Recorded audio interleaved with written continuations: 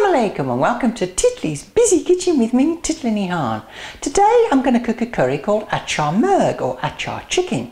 Now Achar is an Urdu word which means pickle and should not be confused with a very similar sounding Urdu word, Achar, which means very good. Although this is an Achar Murgh. Confused yet? Why not? Misanjine.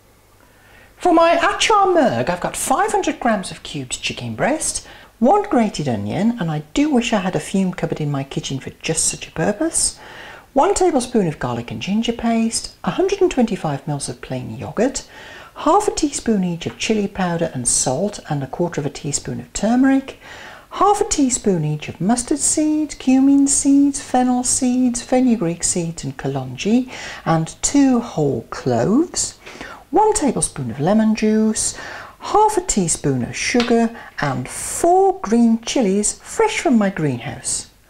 Achar. First thing I'm going to do is take the chicken and add in the yoghurt, the onion, the garlic and ginger paste and the turmeric, salt and chilli powders. Then mix really well. When it's all nicely mixed, pop it in the fridge for 30 minutes to marinate. Now while your chicken's having a bath, take a pan, put it over a medium heat, don't add any oil, but add in the seeds and the cloves and just toast these for about a minute. Awesome vapours. When the mustard seeds start to pop, you know it's time to stop. Now tip the seeds onto a piece of kitchen paper, fold it over, once, twice, thrice, flip over, and then with a rolling pin just crush them very lightly. Oh, I love that sound. If you've done this right, the seeds should be just very lightly crushed. That's nice.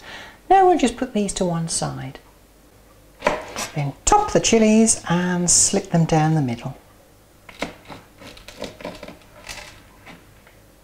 When your chicken's ready, heat 4 tablespoons of oil or ghee in a pan and add in the chicken. Now stir fry gently for about 15 minutes to cook the chicken.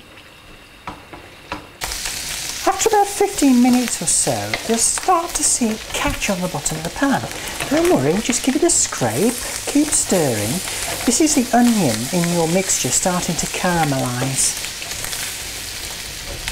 Oh, you can see all that lovely stickiness on the bottom of the pan, look. So now what I'm going to do is add in 1/4 cup of water, the lemon juice, the sugar, and your Achar Masala that you've made. Mix them all together. See how it brings the stickiness off the bottom of the pan really easily? Now add on the chillies, cover, and cook gently for about 5 minutes. After about 5 minutes, take off the lid. It's quite possible you might need to add just a little bit more liquid back into the mixture. That's fine. Another 1/4 cup of water. Mix, bring to the boil, and serve. Achar Murgh. There's only one word you could ever use to describe this. Achar. So if you want people to say that your Achar Murgh is Achar, then use this recipe. TK? Join me next time in Titli's Busy Kitchen with me, Titli. Until next time, Khuda Hafiz.